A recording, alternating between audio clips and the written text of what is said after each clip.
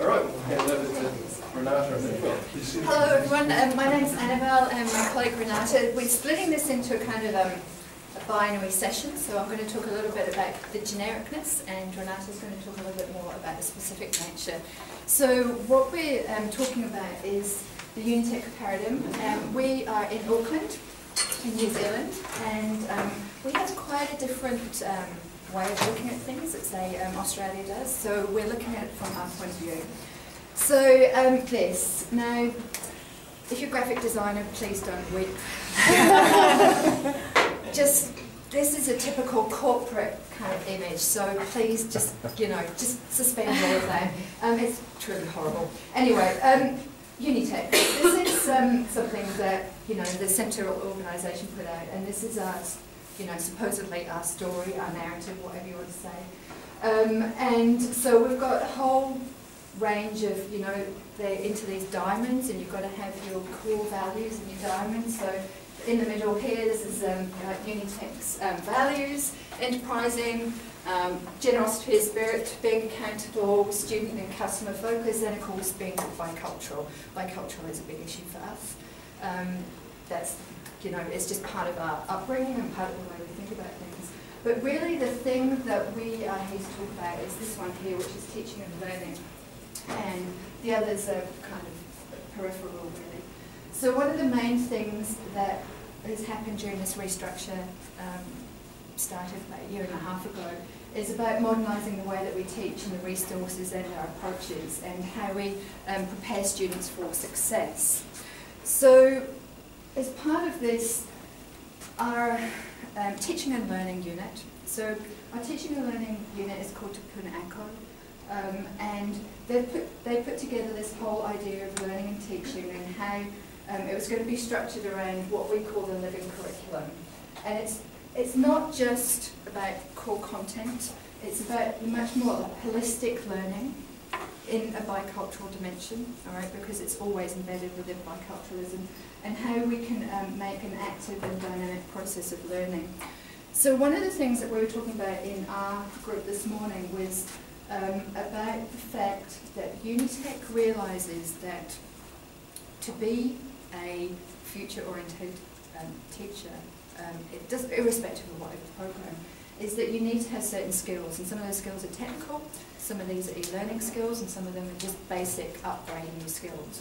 So we have a term in New Zealand that we use, which is legacy staff. These are the staff that are not so interested in upskilling and learning how to use e-learning. And so a lot of it was about generating the ability for these staff to start learning things. So professional development. So it was deemed that every staff member, every academic needed to do 37.5 hours of professional development. And so this is over a 2-year period. This is both good and both bad, because for some people they embraced it and for others they didn't. But they're based around these 3 different teaching and learning models. So we've got the first one, which is primarily on campus. It's a hybrid but with a strong face-to-face focus. A highly blended hybrid with a strong online focus. And then also authentic work-based learning. So as we talked this morning, some of our, let's say, disciplines within architecture fit more within one than another. So obviously there's certain aspects of work-based learning, when we have studios, when students are going out, that covers that. Within architecture, we're probably never going to be entirely online. We're going to be some sort of fundamentally hybrid-based. So these are the things that Unitec is interested in, about collaboration, online learning, authentic work-based learning, and independent learning. But they're all based about these 3 modalities. So every discipline within Unitec has to opt into one of these kind of hybrids. So as part of that, what happened was that they got one unit, which is about teaching and learning, which is Te Puna Ako. They made another unit, and this other unit was called Te Waka Arongi. Waka basically means canoe, and so it's like the canoe of life, it's like the paddling of life. So this here is about how they determined that they were going to have five courses which are mandatory to every academic staff member. And so you've basically got them here. And so you've got active learning, work-based learning, online and blended learning, Mātarangi Māori, which is about the putamu, and assessment and feedback. So this is not negotiable, everybody has to do this. Except for, obviously, there are some legacy staff that still don't want to do this. That's just the way it is. But then you've got these other recommended workshops, and of course this morning, different people were talking about different things like Echo 360, my portfolio, it's horrible, please don't use it. You know, it's really not a nice piece of software. You know, Blackboard collaborates, and then you've got a whole range of other things down here, which is about flipped learning, embedding literacy, rubrics. We had a whole course about rubrics a couple of weeks ago. And so you need to kind of generate your 37.5 hours. And I think the thing that's really interesting about this is that I don't know many other institutes that have mandated that staff have to do this professional development, and that they realise that you can't just somehow absorb it. It's just not possible. You actually do need some teaching about how things work. So this is how we've kind of gone through the process, and this is Te Waka. So Te Waka basically got funding from our council to do a very interesting thing, which was to co-create and collaborate making course development. So they put what they call intensive course development, and an intensive course development is basically a 20-week period. So in this 20-week period, they pulled somebody out of a discipline, they backfilled that teaching, and then brought in these other people to help create the content. All right, so it's pretty, from money terms, it's actually pretty intensive. But from a learning, holistic point of view, it's actually very good, because that person is upskilling and understanding. They might not be very good at whatever learning management tool they're using, but suddenly they become. So this is the Waka. We generally just call it the Waka because it's just easier. And so this was the intensive course development. So they had a subject matter writer. So for example, Renata was a subject matter writer for history and theory. They brought in a curriculum editor, and they brought in a learning designer. So somebody that was going to do the writing, the content, and somebody that was going to make it manifest within Moodle. And we used different strands of different things working into Moodle, and it was over a 20-week period. So as you can see, if you're purely doing this on a money terms, this makes no sense whatsoever. This is like a complete anomaly. So these are the different responsibilities that each of those people need to do. What was interesting is, and Renata will talk about this, is her experience was very good because the people that she was mapped with were really great, whereas we've had other staff who've had coach advisors and learning designers whose skill set didn't match their own, and actually it didn't work as well. So, and we found that that's one of the learnings that we find is quite interesting, that people's skills they bring is quite an interesting way. So we've just got a little video here, and it's only about a minute, so it won't be too tedious. Didn't know a lot about the Waka before embarking on the journey. What I did know, however, was that there were a team of staff dedicated to course design and redevelopment. So I was pretty enthusiastic and keen to explore how I could engage with the Waka. One of my first meetings was just walking into a meeting with the Waka and just thinking, kind of what am I doing, who am I, and where do I fit in this process? So it was really a baptism of fire. I felt a little bit at the very beginning as I am under some kind of investigation, you know. It was a little bit of, you know, I was not sure what was expected from me, but we overcame that very, very quickly. My expectations were really uncertain because when I developed courses before, it had been, I've got this course to write or this, you know, this stuff to write for my students and get it out there, get it ready to go pretty quickly without a lot of interaction with other people. Actually, I appreciated that the team offered me practical tools how to, for example, organize one session in such a way that it becomes more dynamic, more interactive, that we have several parts within those 2 hours, not only me talking to students, but you know, for things that go in both directions. Very beginning and very end, it was collaborative. that middle part was mostly my job, because nobody else can, of course, make that content applicable for students. I think what was really important about having two different people, well, three, people involved in the project, was that you're getting a range of opinions. Quite often, we'll have a discussion, and then we're either challenging each other's opinions, or we're coming up with different point of views, and it means that we can get a more grounded output in terms of the direction that we head in that manner. And obviously, three hands are better than one. So if I was talking to a teacher who was going to be going into the process, I'd get them to think about, be really clear about what they feel like they're bringing to the process, get really familiar with their content and what they're wanting to achieve with the course. So I think if you know those two things, that's a lot of the work kind of set up to go well first. Think about the types of questions that you want to be asking of your curriculum editor and your learning designer. Where are your gaps and what support do you kind of need? So I think the more you can articulate that at the beginning of the process, the better the process will go.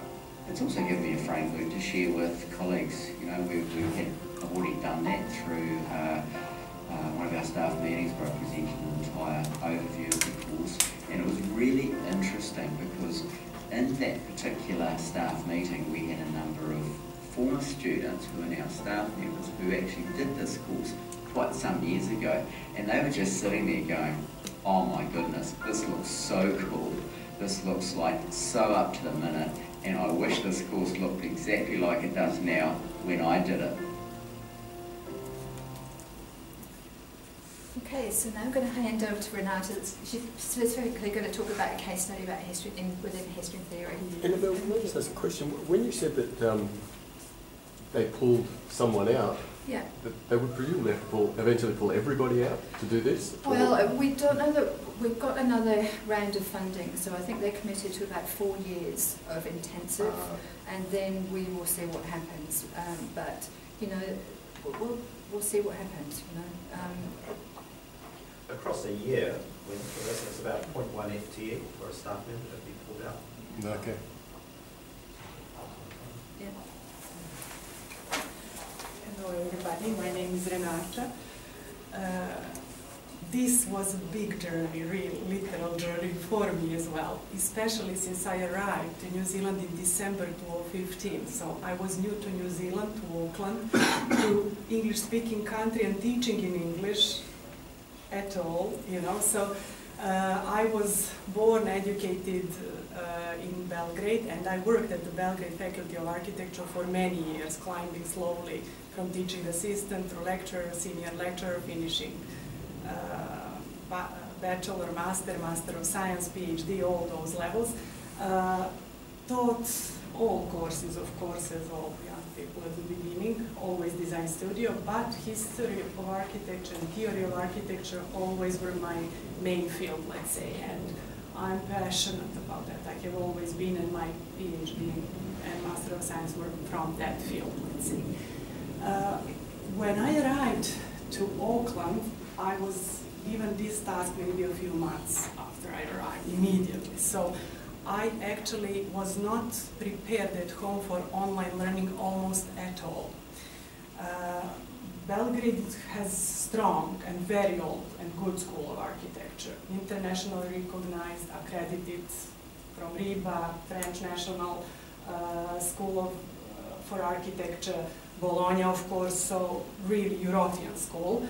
But online learning is not something that they are maybe even aware of importance of that or existence of that enough. On the other hand, school was very up to date with everything that was going on around, and I actually do have just a few slides that I will run through because it's not important for us at the moment, about that background that I brought with me.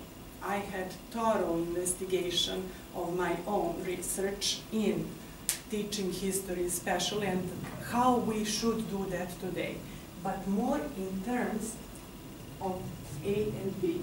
So the way how material is presented and the active role that should be given to students. So C, online experience, is something that I got at Unitec, and all of that I tried to put together in the course that I was in charge of.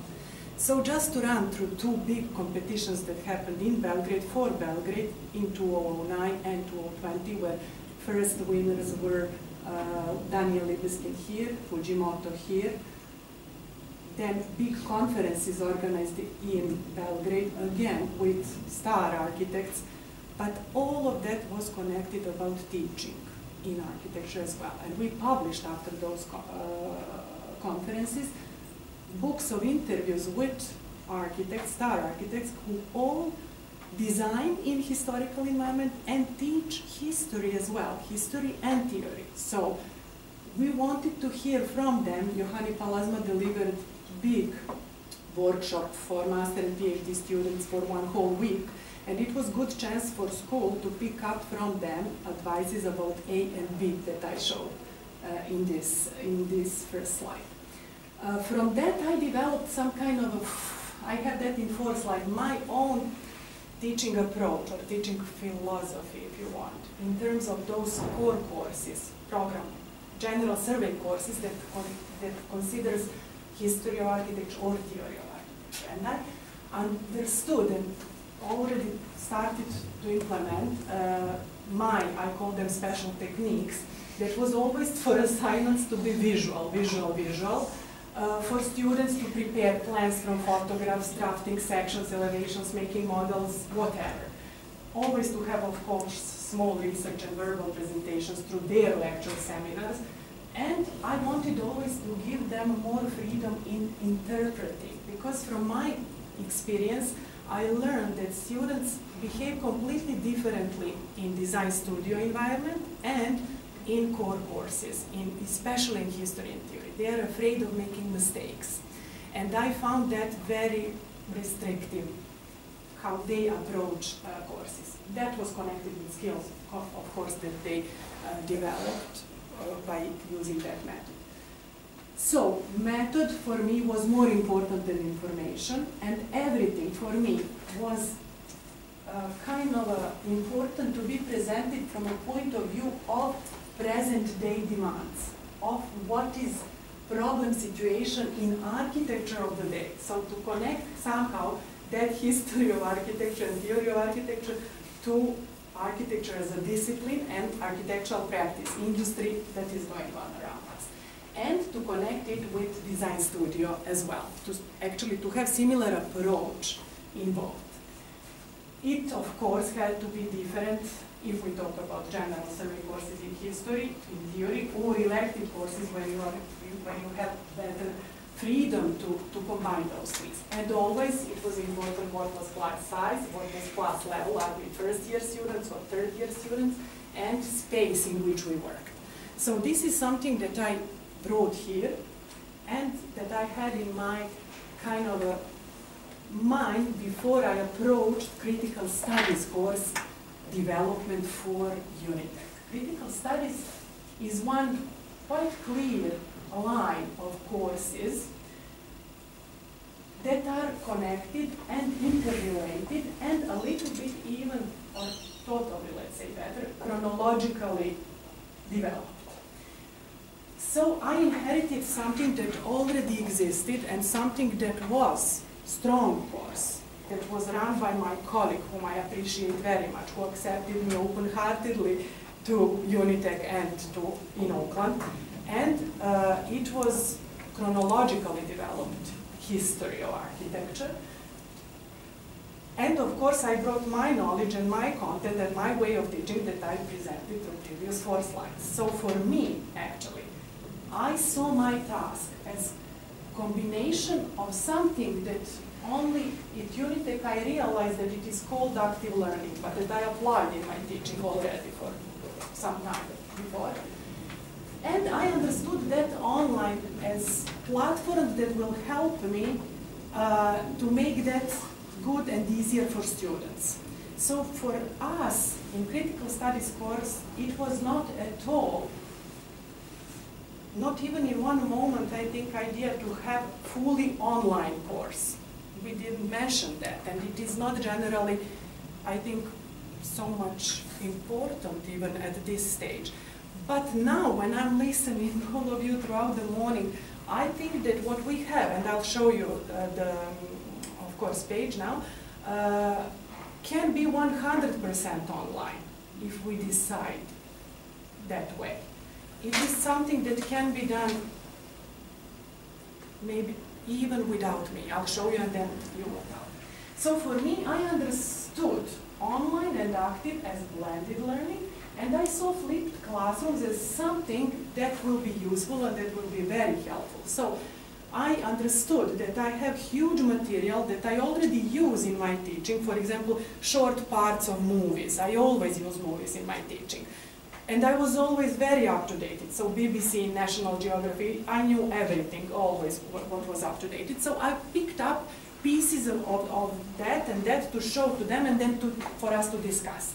Now I decided to use that material, but to provide actually set of questions for students and to ask from them to search for answers by watching those movies. So not only here is the movie, see the movie and learn yourself, but rather pay attention to this because I expect you to have information about this particular thing. So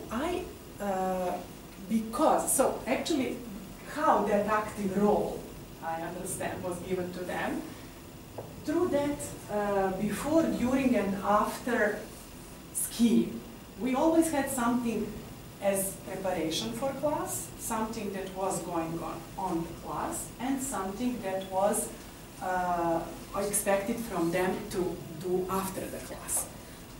When we talk about online experience, it was done through Moodle pages, how we operate. And we have something that is called individual wiki and something that is called forum or question and answer forums.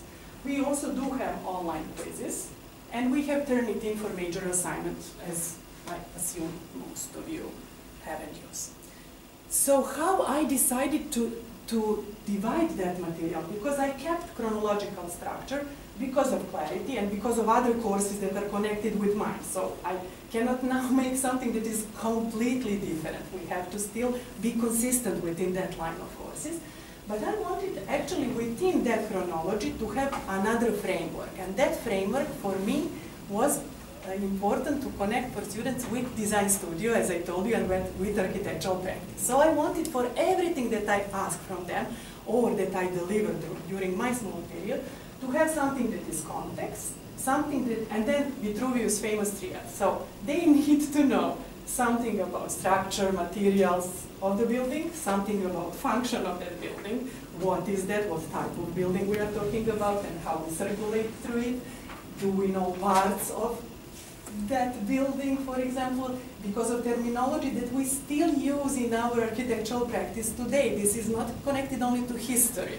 Terminology is the same today. So if you design, for example, church, you need to know what is nave and what is transept and what is aisle. So that was my idea. And of course, aesthetic characteristics and terminology. So everything that was pre-class was online, of course. It was carefully guided and structured, and my goal was to provide something for them that will, instead of just to learn facts, they need to do something with history. During the class, that is face-to-face time, we have that twice per week for 2 hours, 1.5 to 2. And it is again not only me talking, it is group discussion and lecture. So group discussion is sometimes vivid, sometimes not that active. And then when we have class like that, I make longer lecture. But generally for each class I have both options. So I respond to what is going on in the classroom that day. It cannot be said differently for me because it doesn't work then. And post-class activities, that actually I was advised by my team, I really had a good team. It didn't work perfectly from the first moment, but then we somehow found the way to function. I really worked hard to prepare that material, but they were very helpful, really. So in all possible sense, with advices and especially in technical support. Without that technical support, it would not be possible. So the advice was, okay, why don't you think something, because they didn't know anything about my, of course, topic and about content, but they advised me, bring something that will be snowball effect for them, something that they will take and that will kind of open their imagination. And here actually was, you know, from my slide where I show you how I wanted to let them free, to give them freedom to interpret. This is what I did here, because for material that I prepared there, actually, they can be wrong. Nobody cares. For me, it was important that they think about architecture, and that they can make connections for themselves, something that will really work. And okay, so Moodle, collaborative, individual wiki question, and I told you this. Let me now show you the page itself and how does it really work. So this is the main page for Critical Studies 1 course. I divided it, so I wanted to have that banner. I made that with their help. I wanted to give a message as soon as they opened their Moodle page that we are not, I mean, in chronological sense, we are finishing here. So somebody else teaches this. I'm only until here. But I wanted that they understand that we are actually talking about something that influenced here as well. So to understand, there is something else behind. I somehow, for some time already, felt that students often resist courses in history. They are not happy with that course. They, unfortunately. So I am miserable if I'm standing in front of full amphitheater. In Belgrade it was 300 students. In Oakland it is 130 students. If I see their faces sleepy and that they are not listening to me, I feel that I failed that exam, you know. So I wanted to make sure that they will love the course, that they will be provided with something that will open up their imagination. We are not talking about old, boring history that is not important for us. We are talking about aspects of history that are architectural, that are design problems of a corner or transition between square base and circular dome that are still important today, that I'm sure Frank Gehry knows, because otherwise he would not be possible to, it would not be possible for him to design buildings as we know. So that was kind of my main goal. So let me just show you first the main page, which is here. No, how come that go? Okay, let's do like this. So main page is that banner, and of course most important information, course info here, assessments and all explanations about that here, quizzes are here, and Termitine is here. So everything that will be marked is kind of in the same folder. The rest of it is their content, let's say big content, divided chronologically. But then, with help of my team, I managed to, you know, make that difference in colors between old period, ancient architecture, medieval architecture, between Renaissance and Baroque, like New Era, and to superimpose the most important pictures of each with those colors, and to have other worlds in different color, and all those kind of things. And then when you open, for example, Egypt or any other courses, you have that structure: prepare for the class, during the class, and follow-up activities. So in prepare for the class, they have movie. It's always a movie. Sometimes it is just 5 minutes movie, sometimes it is 25 minutes movie. Depends what I have for what. All of them are architectural documentaries or BBC or national, so very legitimate sources. And my questions divided in context, firmitas, utilitas, venustas. And questions that I ask are always in firmitas connected to construction or structure or materials used for that building in that movie. And then if the movie is long, which is in this case, then I kind of even write minutes and seconds where to look at. If they don't have time, maybe, you know, to carefully watch the whole of the movie, I really wanted to make that easier for them. So this is preparation for the class. During the class, we are divided, so that's a little bit tricky because we have a big lecture theater. So I somehow organize them in group of 6 to turn around maybe towards each other and have conversation about those questions. Then I have lecture, and then I divide that in a few topics to make easier for them. After class, I upload, of course, that PowerPoint. And follow-up activities are always 2 parts. That part that is the most important thing because you will be asked that at the exam. That is the message. So terminology that they need to know because they really have that as an exam later.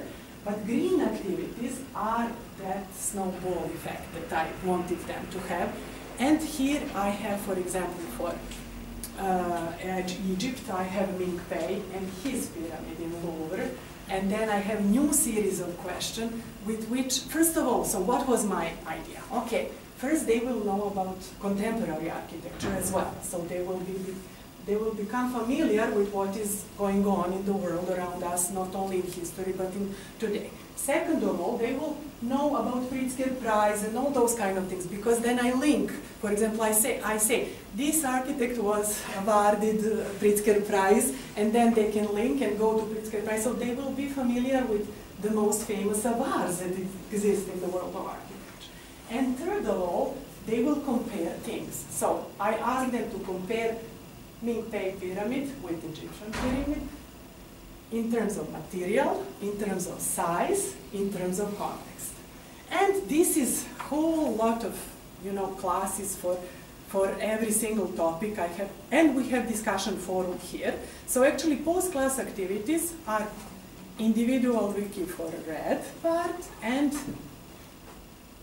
discussion forum for green part. Then we also have explore more, where I have complete textbook from my colleague from whom I inherited this course, and I have recommended reading, for example, from books that are like Kattenberg or, you know, important books of history of architecture. And then I always incorporate something for some of them who maybe want to explore really more and, you know, to understand the whole philosophy of Egyptian Book of Dead and to connect that with Egyptian temples and, for example, how we understand space and all those kind of things. So that's basically how I imagined that, understood that, and I would love to go through every single of those topics. I know that you cannot share the same passion for that as me, but I think you have impression about what I was talking here. So okay, so it all sounds interesting and I don't know, for somebody maybe it is too much, for somebody it is like, okay, I would love to try that, but what we found at the moment, maybe still not resolved in terms of what I'm showing you here. First of all, although I can track, for example, number of visits to each of activities that I prepared as Milica presented in her presentation previously, I at the moment don't have that. So it still didn't occur to me to raise that at the level of proper research and see how students respond to what I prepared here. Why also it is hard for me at the moment to do that? Because this is not assessed. So everything that I showed to you is something that I prepared just for them to have and to be inspired and to enjoy, and if they are in love with architecture, they will do that. But if they are not, and if they have other important stuff that are going on at that time, they will do less, or even some of them nothing, you know. So, because we do have like major assignments, we do have exam, we do have other things that we still keep there. So it is almost like at the moment, you know, a double message maybe, but we'll see what we can do. I think we're just at that in the moment future. of change where, because Renata's taken over this particular course and it was quite well set out, we're at that moment of either it's got to switch and move to being much more hybrid driven and something different, but it's at that moment where it has to be decided, and that's kind of an interesting thing. We've been talking about it a lot actually. Yeah, and it's not something that just I will decide. It's a group of colleagues who are all great teachers who have their own way, and this is a little bit, you know, for some of them too much or weird, or are you sure that it works? You know, we have all kind of responses, but generally students, without having exact data about that, but from my interaction with them in classroom, I think they appreciate what is offered, and especially at the beginning of school year. They passionately start. They do everything that is written there. And then when other things come, you know, it's less and less. I somehow hope, and I have a dream, that maybe we can make that structure, pre-class activities and post-class activities, as their big portfolio.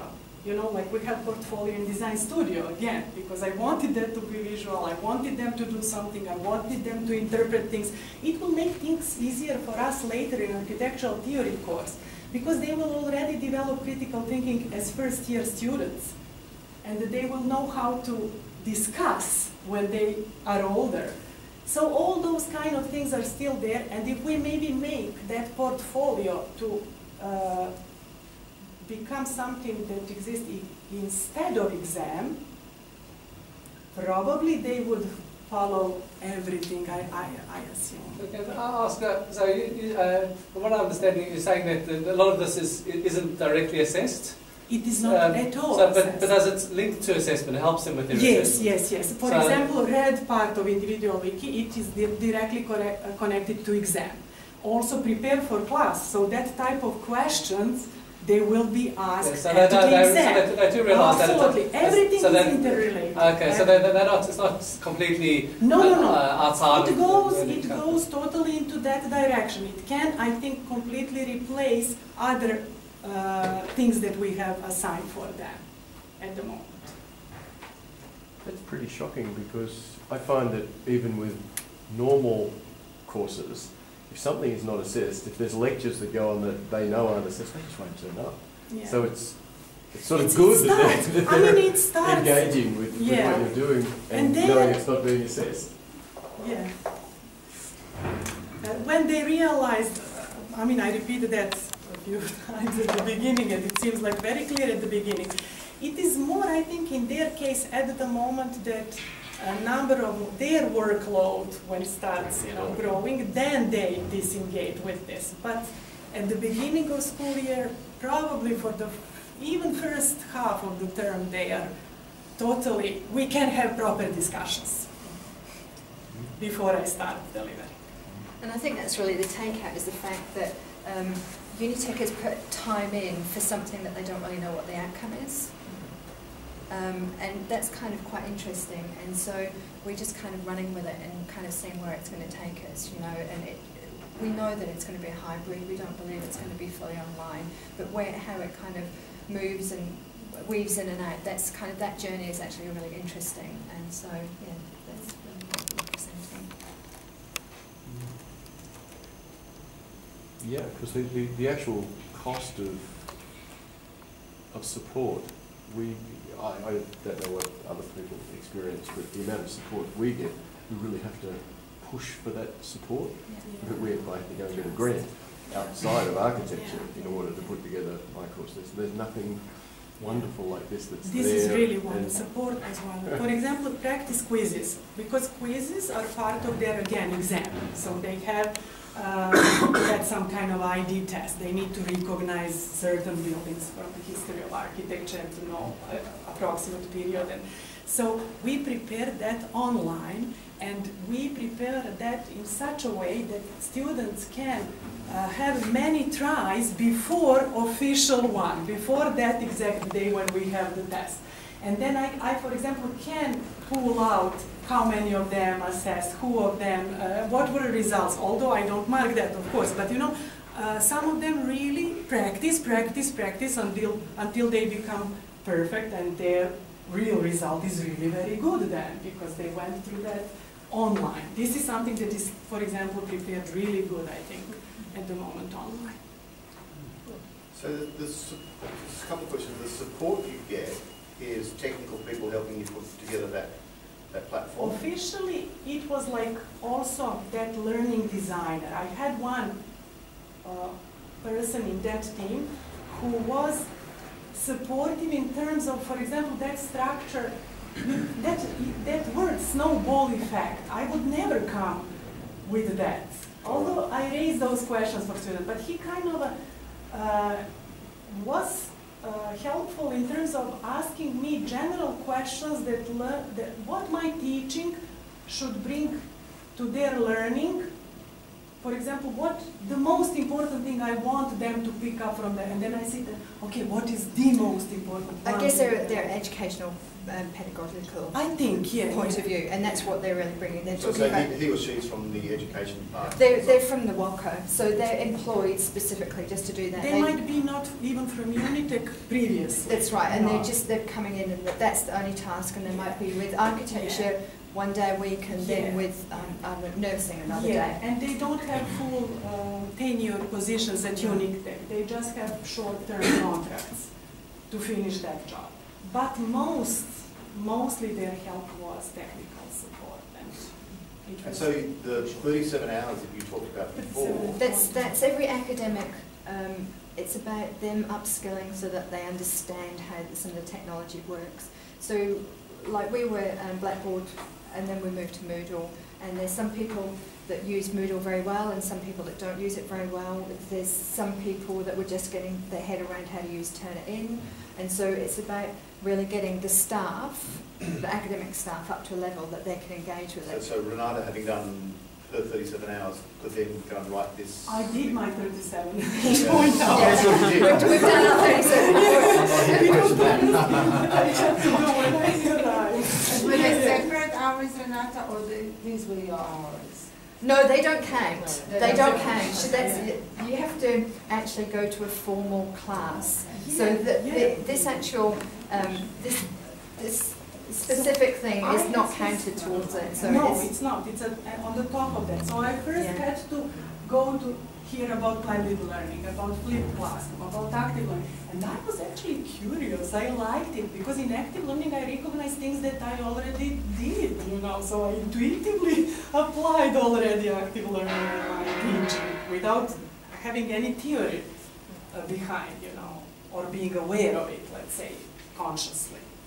So it was a combination of, it was really exciting.